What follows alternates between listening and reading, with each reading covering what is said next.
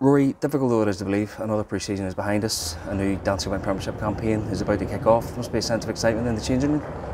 Yes, it's been a long pre-season. We're back at the end of May, and with the European games coming up, so it's been a long old pre-season. We got a week off there just to try and recharge the batteries. Now the friendlies are coming thick and fast again, so yeah, I think we're a bit still disappointed from last season, but I think that gives us a drive to kick on again. There's going to be higher expectation around Cliftonville this season, probably higher than there has been for quite a number of years. And that's all because of what happened last year, and it's the same players, albeit have since been added to. So there's a reason for that expectation, and it doesn't seem to be something that the players are going to shy away from.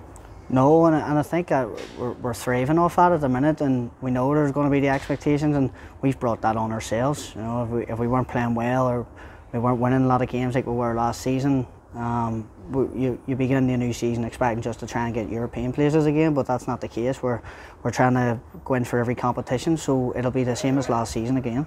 And you just touched on it there in pre-season in terms of being stop-start. Is that strange to adjust to, where you're coming in and you have the intensity of preparing for European games, then the European games themselves, and then it kind of winds down again and then winds back up again very, very quickly? Is that difficult to adjust to as a player?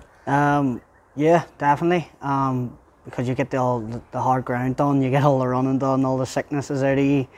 You get into the games, and then all of a sudden you've probably another 3 weeks to go to the season, so you can't bust yourself for another 3 weeks, so you got to recharge the battery somehow, and we got a week off, shoot away for a couple of days, and then we're back to the running again and getting the minutes back under the belt, so it's been quite tough, to be honest. And in terms of the season ahead, we start at a venue where we generally haven't had a lot of luck over the years, albeit our record against Coleraine last year was very good, unusually good for a Cliftonville team.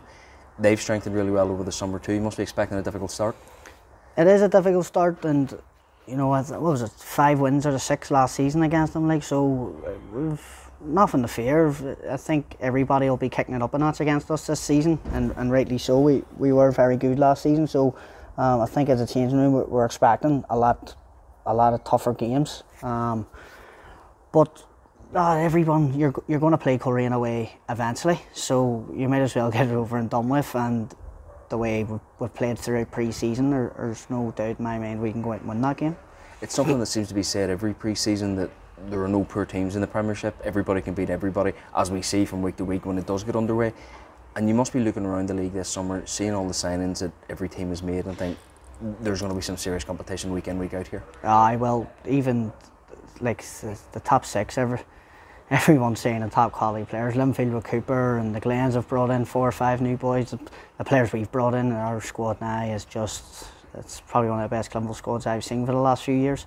And then lower down the leagues, they're recouping as well. So again, like you say, there's no easy games in this league, and we're way to Portadown last year we drew.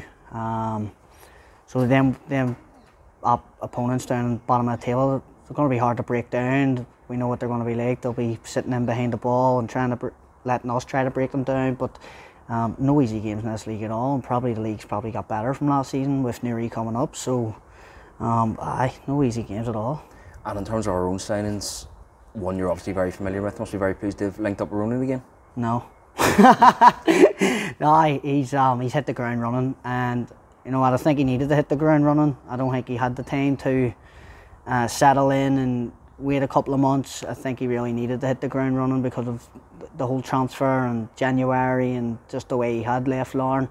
I don't think he had time to settle down, and because we needed someone to come in and hit the ground running, and he has. Like the goals are coming left, right and centre now, so long may it continue. And just finally, I know some players set little sort of targets and competitions between themselves in terms of who's going to score the most between 2 players. Is there any point between you and Ronan, given the pre-season he's had? No. I'll just give it up.